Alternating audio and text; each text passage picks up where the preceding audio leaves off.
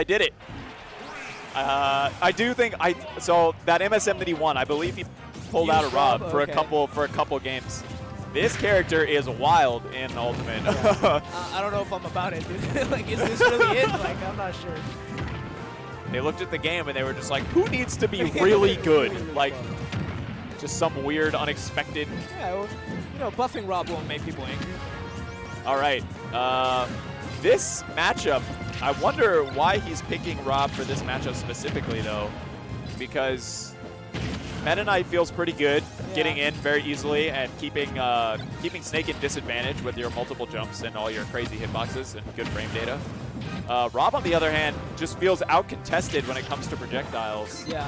I could be wrong. Maybe it's the mere fact that he has projectiles. Maybe he's been practicing that 0 to death. Right. And he's, you know, looking for potentially to get that against Armando here. This is so hard, man. Too many people changing their tags. Yeah. All right. Yeah, Armando can't really approach there. Thanks to the top. Ooh, air dodge is out before the hit. Something you can do there. If you think they're going to mash out too fast, you just up tilt, and at least it puts them in a disadvantageous position.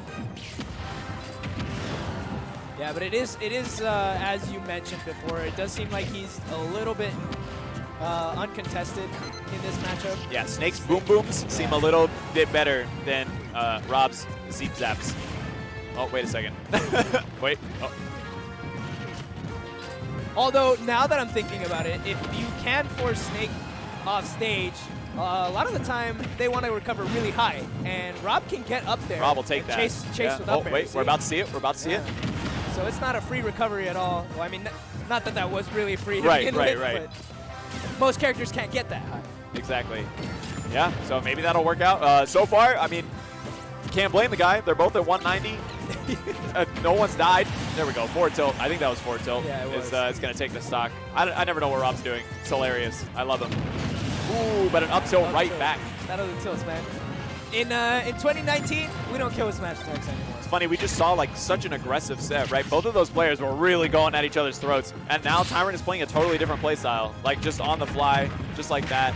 Which is very even impressive. more impressive, Yeah. the fact that he can switch so actively between the two play styles. It's like, oh, you want to play the campy projectile game? All right, let's do it. Let's play the campy projectile game.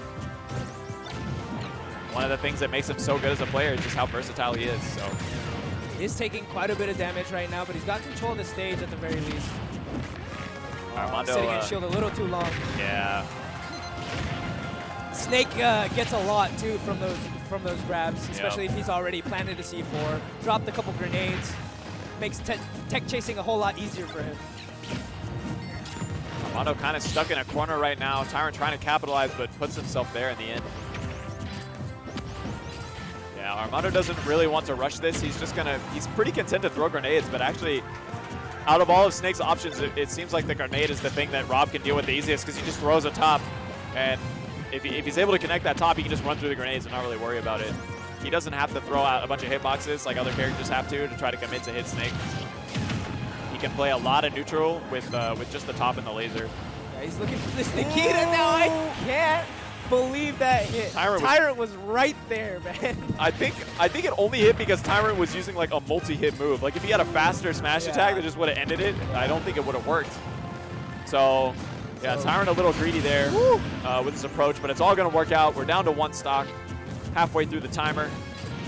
Yeah, once again, Rob really able to contest with that high recovery of Snakes. Yeah, maybe I was wrong. My initial on-paper review was... he's a top player for a reason. Yeah. That's why he's over there and we're over here. I'll be over there, dude. No, I agree. Day. I believe. One day. I believe. I'm glad you have that money. I'm tired of the propaganda. Ooh, nice parry from Armando. Gets him a lot of stage control, able to pull out a grenade. Oh, he gets blown up by his own grenade. It actually doesn't work out. Do you know if Armando still plays Meta Knight? Yeah, he does. Okay. He plays Meta Knight and Falco, but definitely mostly the Snake. All right, so this might end up being a counterpick war. Not sure. This game has gone pretty even to the point where I wouldn't blame either of them for sticking with this character if either of them lose. Yeah, Yeah, it is the first game after all, so yeah. they're learning on the fly here. Yeah, they got plenty of time. All right, the deep up bear chase. Goes for another one. Ooh. A third, still not going to connect. Oh, he's trying to go up there to contest Snake's recovery. Forward smash, the landing, and that is going to do it. Tyrant ekes out game 1. He was kind of behind that entire time, but just, you know, took his time, played his game, and found the openings he needed when it mattered the most. I really think that's huge, though, where Rob is able to go up into the top blast zone to chase Snake as he's ciphering to recover. Because even though that didn't actually get the KO, it scared Armando enough into just like fast falling, like I got to get to the ground as fast as possible no matter what it is. And he didn't put out an explosive, he didn't pull a grenade, and that was what allowed Tyrant to just kind of cleanly forward smash him and get him out of the way. And the explosives are going to be like pivotal for Snake in his recovery when he does these high recoveries. He has to be dropping a grenade, using the grenade to be reverse and change his momentum in the air. Oh my God, Armando switched to Fox. Hello. That is not Falco. or him. I believe the saying goes, that ain't Falco. Wow. Yeah, that definitely ain't Falco because he wouldn't have made it back. That dude would have been dead. Are you gone? Okay, recovers high. So I like this switch actually, you know, despite the way the first 20 seconds went. Fox able to get in Rob's face, and then once he's there, you just never let him breathe. He's a big hurt box. You're able to pretty much combo anything into anything. Especially on Battlefield, you can combo your up airs all you want. But none of that matters if you can't touch the stage. And Tyrant just keeps you at the ledge and down smashes you. A poor side B is going to be a poor decision for Armando. Going to get down smash. Oh my God, dude. Ooh, I am so surprised by how far that up B goes for Fox now. Yeah, it goes, it's very deceptive. But yeah, I mean, this is a great counter pick if you look at the matchup on paper, but I'm wondering how practiced this character is from Armando's part, because I have never even seen this character in even other games. Ooh, I like he is keeping it down to the wire now. Yeah.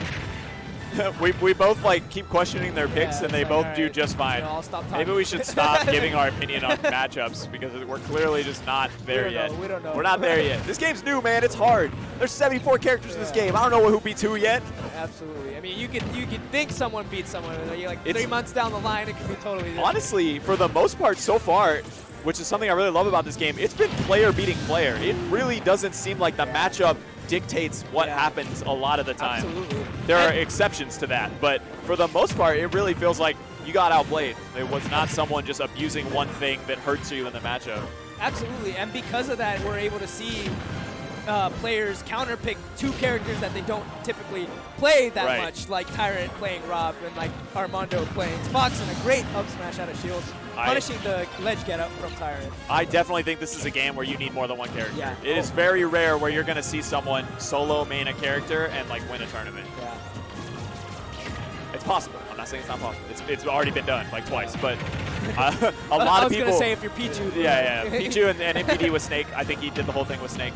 But I really think having multiple characters in this game is going to be a huge advantage. All right, so we are down to the last stock here. Still very close. Armando just slightly behind here. I just think the start really rattled him maybe. But he's been able to rally his way back. This is a really bad position. He's got to get off this ledge, got to find center, and he really needs to get up underneath Rob. Rob's only way down is Nair. So you can really kind of predict where the Nair is going to be or beat it out with an up air before the hitbox comes out. It has very little cooldown, but it actually takes a long time to start up. Yeah. One thing that does make it kind of tricky in this game is that, you know, the new shielding mechanic up air is going to take it. Oh my God, dude. Tyrant up 2-0 over Armando. Fox is so light in this game. Lighter than Kirby, I hear. That's crazy. Wait, I just saw Armando shake his fist. Yeah, it looked like he thought. I thought it was like I won. Nah, and I was like, wait, has he been robbed the whole time? Have I been completely wrong? But one thing, as I was mentioning earlier about the neutral air, is it can be tricky because of the new shielding mechanic, whereas like it was a lot easier to power shield, and you have that muscle memory from Smash 4. Right. Now you have to time a parry, which requires like either really precise timing or already having your shield up. in that sense, that move has gotten a buff. Right. At least for the beginning of the game. And Ooh. hey, just as I talk about it. Woo! But he didn't Armando. get anything off it. He parried it and Hey, then man, had but no he did it, time to though. do anything with it.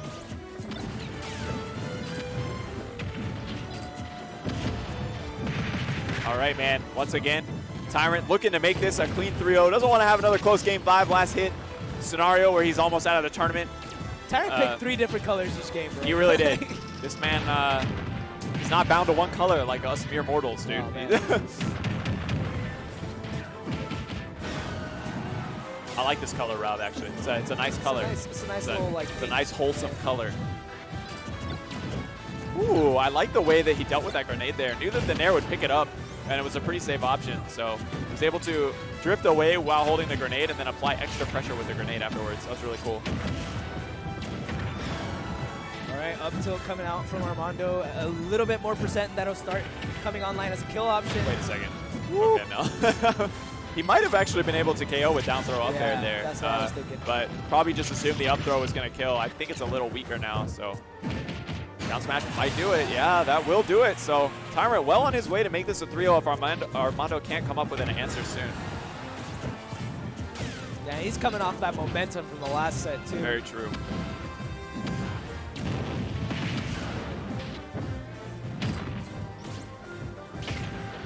Yeah, he's very warmed up. He played five very intense games, whereas Armando was kind of just watching those games. Yeah. Like, man, who am I going to play against?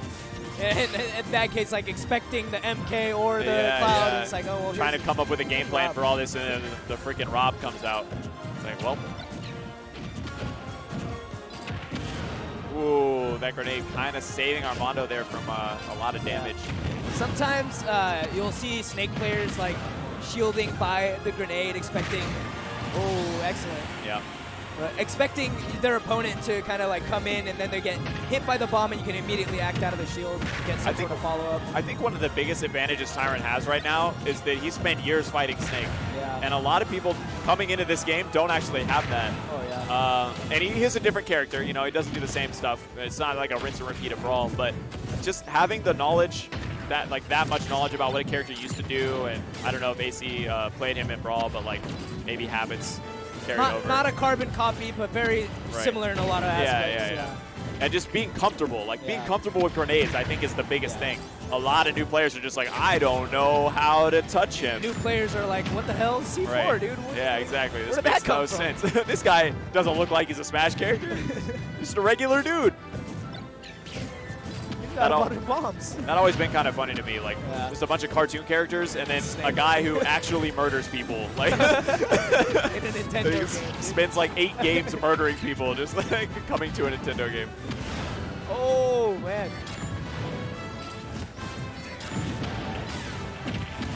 Ooh, the grenade saving him. Yeah, it's twice in a row, actually. Tyrant not quite able to get the up air. Finds that one, takes a trade for it, so he's at kill percent. Armando has a chance to even this up without taking any damage at the ledge, but it's not going to work out. Yeah, Tyrant only 1 stock away from taking this clean 3-0. Yep. I believe this would put him in top 8. If this is 2 games of top 16, then I'm pretty sure this is to get into top 8. I could be wrong. We'll verify that in just a sec. Right now, Armando trying to make his way back to the stage. Oh, no. He's going to eat a combo for it, though. He had his jump, luckily, so he's able to go very high, but that's what you were talking about. Rob getting all the way up there, also using the top platform of Battlefield to punish the high recovery. Yeah, in retrospect, I feel like maybe this stage pick wasn't the best. Yeah, I'm not... Rob is always he notoriously... did lose on this stage, too. Yeah. Rob has notoriously always dealt with platforms pretty well. Being able to shark under with the up smashes you just saw there is a huge deal. Is he gone? Yep. He's gone. Tyrant, Deleted. clean 3-0. Sat down and won 6 games straight, right? Oh, no. The other set was... It was back and forth. It was back and forth. All right. But still, 6 games in the past, like, half hour. He won 5 games in a row, actually, Yeah, I think, because yeah. Rice was up 2. Yep. Yeah. So, not 6, but still pretty close. So I believe Tyrant is in top 8. I think. Day, is that correct? That seems like... That seems about right. Day's shaking his head at me. He thinks I am incorrect. I don't know if that's what he was shaking his head at, though. I don't know either. Either way, that was a fun set to watch. Yeah. A lot of these matches could have been top 8 matches in my eyes. 2 very different sets with the same person playing just 2 super different play styles. Really cool to watch. 3 different characters technically.